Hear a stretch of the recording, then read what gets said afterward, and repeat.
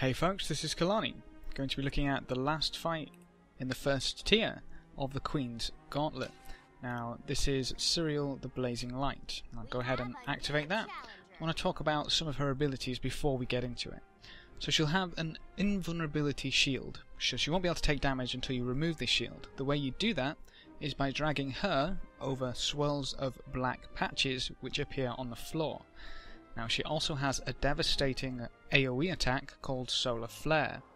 If you get hit by this, you're gonna go down. So getting hit by this is pretty much game over, unless she's like 2 rock throws away from death. I say rock throws, that's if you're a warrior. But basically, if you're not near to killing her and you get hit by Solar Flare, game over. So how do we protect ourselves? Actually, the same black patches which remove her shield, if you stand inside them, you'll be protected from the Solar Flare. So I'm going to go ahead and give this a go. I've swapped around a few abilities. I've got Lightning Flash to help me get towards the black swirls, and I've got Signet of Earth to immobilize to make sure half of my damage actually lands. So let's go ahead and queue up. Now bear in mind she will start with the shield, so popping everything at the start is not the best idea. So there we go. And the black swirl.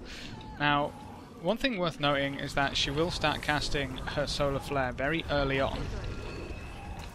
So make sure you get towards the second black swirl very quickly.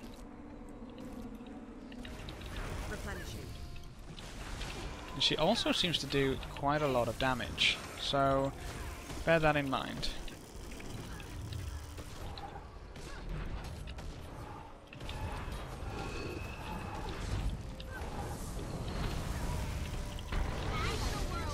While her shield's not up, she is completely vulnerable to all types of CC.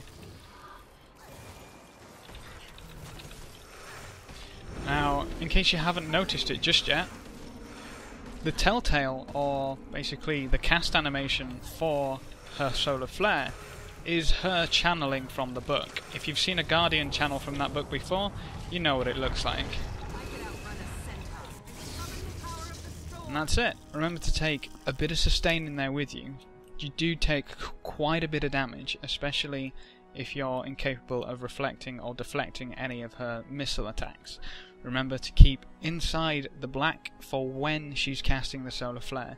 You don't need to be in there for the rest of the time. As long as you're inside it for when she casts, you'll survive.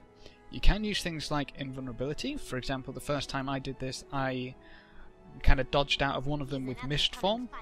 So that kind of thing does work. You can, however, not block it. So don't be a fool like me and run in thinking Arcane Shield is going to protect you. Apparently it doesn't. Go figure. But that's it for the first tier of the Queen's Gauntlet. Stay tuned for tier 2 and more importantly tier 3 when we get there. Thanks for watching folks, good luck and have fun, and as always, I will see you next time.